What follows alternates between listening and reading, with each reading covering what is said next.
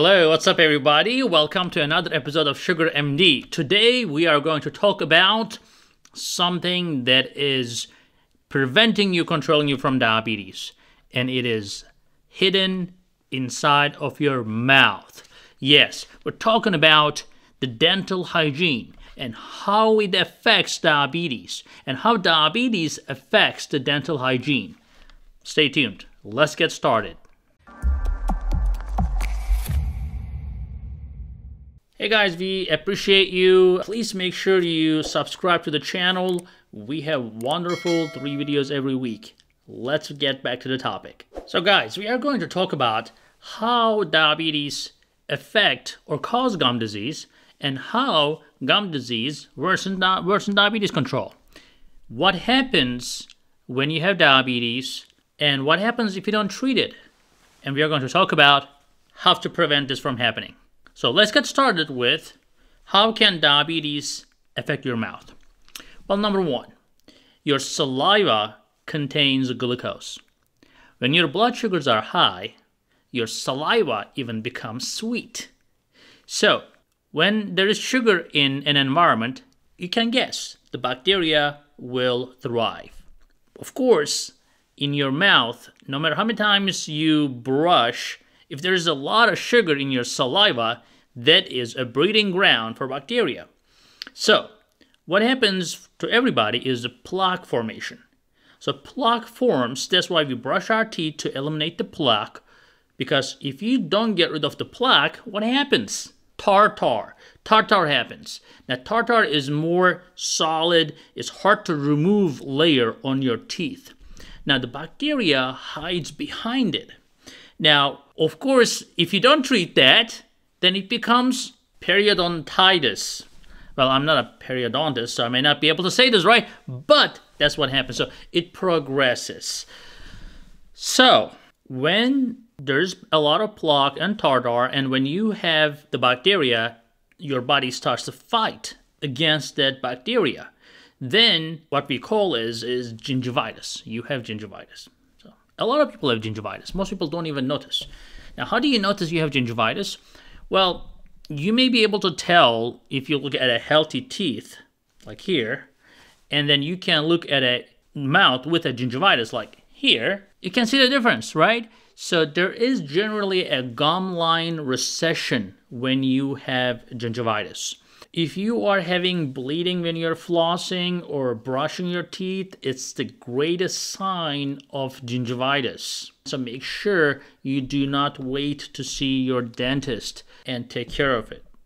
So gingivitis is really the driving factor for blood sugar to go even higher, because when there is infection in your mouth and anywhere in your body, like when you have urinary tract infection, when you have pneumonia, when you have a wound infection, etc., most of you know that your blood sugar will spike because your body is in a fighting mode and there's a lot of cortisol. The stress hormones are kicking in. And anytime there's a stressful situation like this, your blood sugar will go up. Now, this is a catch-22 situation because you're sick and that causes diabetes to worsen, but the diabetes, the high blood sugar, also make the disease worse. It becomes difficult to heal. And if you don't do anything about it, it's going to progress to periodontitis, and that is even harder to treat. Sometimes it requires oral surgery. Now, depending on the degree of gingivitis, your dentist may ask you to do a deep cleaning. Deep cleanings may require multiple visits. And believe it or not, these things are not free of pain. Even if they give you painkillers and all injections, etc., your mouth will be sore for a while. You may not be even able to eat regular food for a while. And that's for deep cleaning. And if it turns to a periodontitis, then you are in a bigger problem. Some people even require oral surgery. Now, who wants to get into that mess, right? So, number 1, what you have to do is make sure you visit your dentist every 6 months. Believe me, it's a very small investment. If you do not invest in your dentist cleanings, get a cheap insurance, whatever, just to cover your cleanings, your x-rays, etc.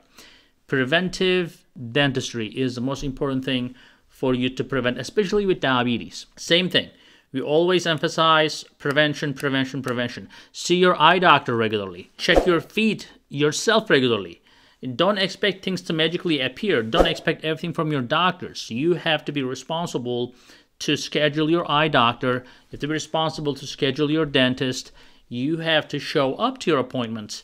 So if you don't do that, then you are looking for a gingivitis that is severe enough to require deep cleaning, and that can cost you a lot more money. And you may actually start losing teeth, because if you don't have a gum line, your tooth will become loose, and then you're gonna start losing teeth. Then think about the cost then. Well, for people who are watching outside the United States may not understand what I say by cost, but here, the dental work can cost thousands of dollars. Just put a crown or something on your teeth, on one tooth replacement with a crown can cost $1,000 or $1,500 just for one teeth. On the other hand, cleaning may cost you $80 or $100. Plus, forget the cost associated with it. Who wants to lose teeth? I mean, it looks horrible. I mean, really, when people talk to you, they look at your eye and they look at your mouth. You know, they do. And, you know, you don't want to look like somebody with missing tooth or tooth hanging. It's just not a good impression for anybody. And also, not only that, you may also have something called halitosis. Halitosis is bad breath. If you have bad breath, nobody will even want to talk to you. Nobody will want to be around you. So, diabetes is the ultimate driver for gingivitis, and gingivitis is one of the biggest factor for high blood sugar. So make sure, guys, make sure you have your cleanings, regular cleanings done. Now, what else? Of course, when you eat sweet stuff, you are making something already sweet sweeter. And of course, your bacteria thrives on that too, like every time you eat something sweet. So if you end up eating something sweet, not that we recommend, but you know, at least gurgling your mouth, swish and swallow, swish or spit, whatever you want to do, or even brush your teeth. Make sure that your teeth is clean, free of starches, glucose in your mouth, because these are primary factors for decay and gingivitis. So a couple more things about the prevention. So, of course, we talked about brushing your teeth, but flossing is extremely important. Flossing is not just removing the content leftovers between your teeth, but also massaging your gum line is very important to keep your gums healthy. And if you're smoking, please, please, please stop smoking. Smoking is another horrible factor. Not only it causes gingivitis, but it causes oral ulcers, pharyngeal, laryngeal cancers. You need to definitely stop smoking if you are doing that. If you have dry mouth, definitely drink plenty of water, especially with uncontrolled diabetes. Your blood sugars will drive dehydration, and when you are dehydrated, your mouth will be dry, and when your mouth is dry, definitely that will not be a good environment, because saliva also has antibacterial features that will prevent decay as well.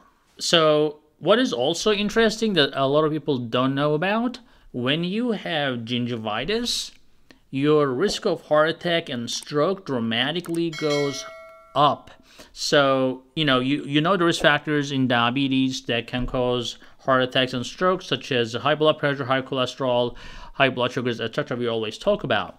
But this is something that we don't hear much about, and it's extremely important as one of the risk factors for cardiovascular disease.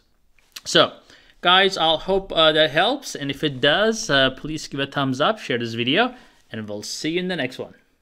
Alright, thank you for watching, and I want you to be more informed and more educated. So to do that, go ahead and watch this next video right here.